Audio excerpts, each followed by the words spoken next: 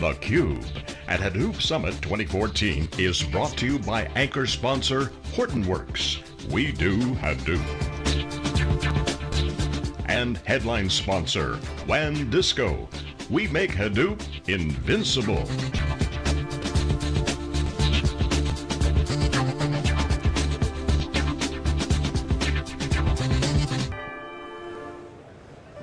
Welcome back to Hadoop Summit on theCUBE. I'm Jeff Kelly with Wikibon. My next guest is Bill Yetman, VP of Commerce, Data, and Analytics at Ancestry.com. Bill, welcome to theCUBE. Hi, nice to be here. Well, thanks for coming on. We were talking earlier before we went on the air about your title. You got three very important words in there, not least of which VP, but Commerce, Data, and Analytics. I think most of our viewers will be familiar with Ancestry.com, but tell us a little bit about what your role there is. For my teams and my part of the organization, on the commerce side, I own the services and things that bring in all the financial money and keep track of the subscriptions and everything there. Data involves the data warehouse and our big data efforts. We're mushing those together and driving them together. Also under data, we have the DNA project. I have the teams that do the ethnicity matching, the ethnicity and the DNA matching that we put on the site. We show genetic cousins, so if we're related and we find out that we're fourth cousins, it means there's a common ancestor 150 to 300 years ago, and there's a high probability in the high 90% that we are related somewhere back there. Wow. And then for analytics, because I have the data warehouse and the data, I'm trying to feed the analytics to get actionable insights for the business. Well, I mean, there's so many cool use cases we could talk about. Why don't we start a little bit kind of digging into the role of data plays at your organization. I mean, I would imagine it's pretty critical. I mean, it's core to your business. It's critical. If you've never been on the site or you're not sure how the site works, you come to the site, start by building a family tree. And once you can get back to your grandparents and we can connect you into the records, we can start showing the shaky leaves, and the little hints that say what we know about this person from, say, the 1940 census, the 1930 census. We have birth, marriage, death records, but also user-contributed content. Other people have put up their family trees, and we can find matches that are related and show those to you as well.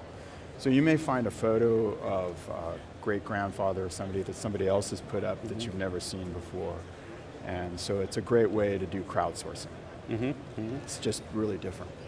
So, I mean, really, data has to be a core competency at your organization. Yeah, it does.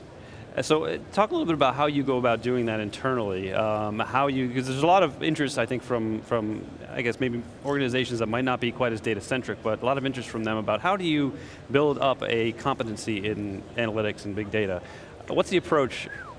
I mean, it might be a hard question to answer actually for Ancestry.com because it's so core, I would imagine permeates all corners of your organization, but to the extent that you can, I mean, how do you go about kind of cultivating that talent internally in the culture of data? One is we're hiring people and we're keeping the talent internal. We're not outsourcing it to other areas. We keep it within the organization. We're trying to grow it and grow that expertise and get better at it. That's one key thing. And then just the amount of data. At times, it can be overwhelming. And so how do you find those nuggets that you want to start with, and what are those insights that you can make move? So if you sign up for a 14-day free trial, we found that if you do what we call 25 discoveries in the first 10 days, then you're likely to be more successful and stay with the service, right? So how can we get you to find more discoveries, right? And how can we lead you down that path?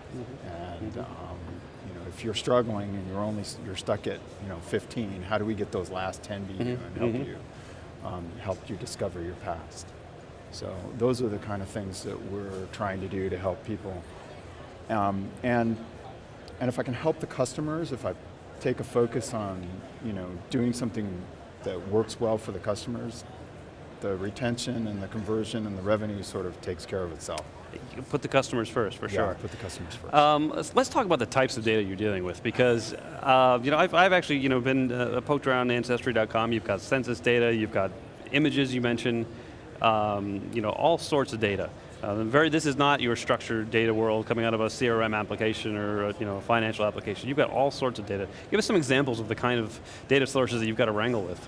The National Archives. We're one of the few companies that can actually work closely with the National Archives and get some of the data, the documents and things from the National Archives, and get them scanned in, get them indexed, and get them on the site. If you look at just the record data, it's just fascinating to try. Have you ever looked at a census document? I've seen scans. I haven't really looked too closely. It's really interesting because every census writer had different handwriting, and some of them, their handwriting was really, really bad. So you could see that there were problems with the transcriptions, and how do you correct it and get it right? And we found that one of the ways you do it is you allow the customers who know and say, that is, my great-grandfather, but that's not, his name is not, Wilbur, it's William, right? Yep. And allow them to go in and change it. Oh, okay. And you keep the original, but you show the alternatives and allow people to search by the alternatives and have those show up. So there's a lot of little things like that. If you just think about all that census data, how can you stitch it together and how do you make it, because some people were in the 1910, 1930, and 1940 census. How can you tie them all together and follow those families? We've done some very interesting data visualization with some of this. The data science team looked at immigration patterns from about 1700 to about 1950 and watched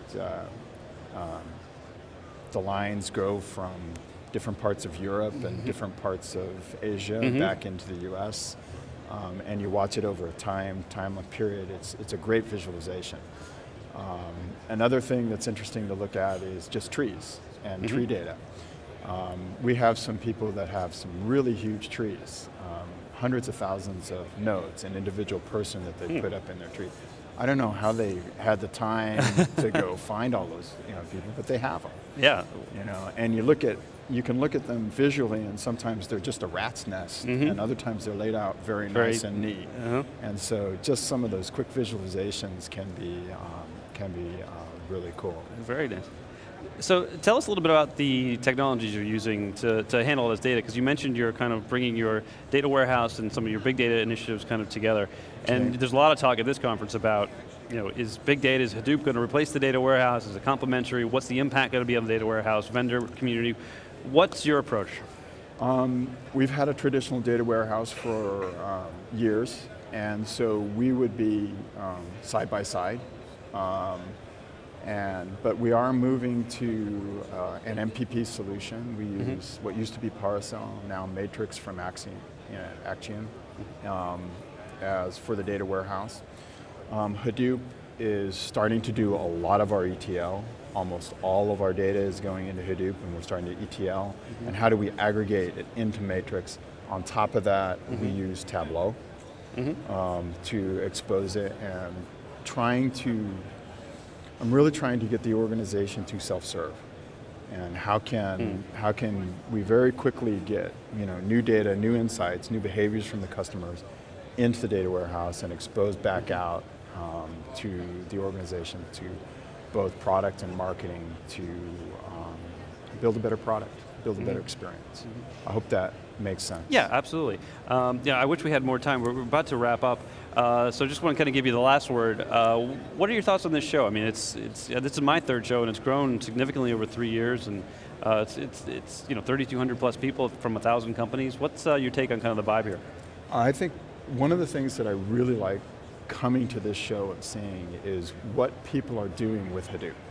And I really like seeing the companies that get up and stand up and say, this is what we did right, this is where we had issues, this is where we changed and grew. And that's really what I like about the show, and I'm surprised at how big it is this year. I missed last year, so I was in 2012, and so I think it was a little over 2,200 then, and it's 3,500 today. I'm surprised at the growth. And just the people that you walk around and talk to, a lot of people with great experience and having done a lot of things, and then people that are just starting out. You see all types. And the problems they're going after, like us, we're big data to get our customer behavior, but also for DNA. And so, Hadoop is so flexible and allows you to solve so many problems. It's amazing. Well, fantastic. Well, Bill Yetman from Ancestry.com, thanks so much for coming on theCUBE. Okay. I hope it wasn't too painful. We appreciate it. We love practitioners telling their stories to our audience or other practitioners. So. Well, I really appreciate it. It was a ton of fun. Likewise. Thank you. So stay tuned. We'll be right back here live at Hadoop Summit in San Jose.